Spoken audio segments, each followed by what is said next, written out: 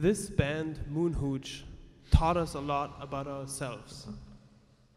Mike and I used to have a very dysfunctional relationship, and it's a miracle that the band survived all of our arguments and conflict. Back in music school, we both auditioned for the same ensemble, and I dropped the class because I did not want to play with him. We had very different approaches to music and life, and I was completely unable to look past our differences and truly recognize the musician and person Mike is. In 2010, we ended up living across the hall from each other, and we both were friends with James. One day, the three of us kind of randomly decided to start playing on subway platforms to make some money, and we accidentally formed a band that became successful. But we still did not get along. Multiple times a week, we would have really, really unpleasant emotional confrontations. To prevent the band from breaking up, we both began studying psychology. We spent hours and hours talking about our childhoods and began to discover how old defense mechanisms and ego-based behavior patterns were causing dissonance between us. We started to use this tool to solve conflicts, and psychology was a great help in making decisions together and communicating our emotions, but words can only go so far. Sometimes, even after spending hours trying to figure out who is projecting what onto who, we still could not dissolve the dissonance between us. So we started to meditate. We started to learn to control the emotional energy we create with our thoughts.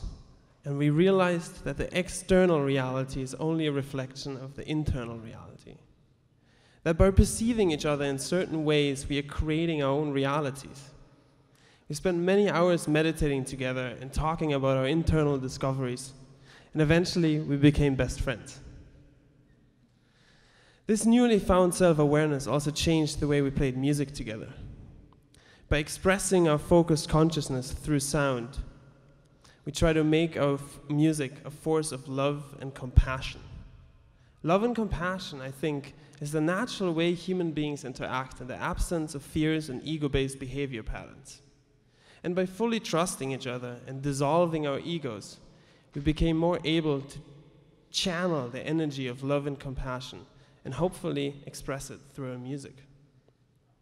It's been a true gift to be able to walk a path together with these amazing people and to learn together and grow as musicians and as friends. And hopefully you're going to enjoy the music we're about to create. Thank you.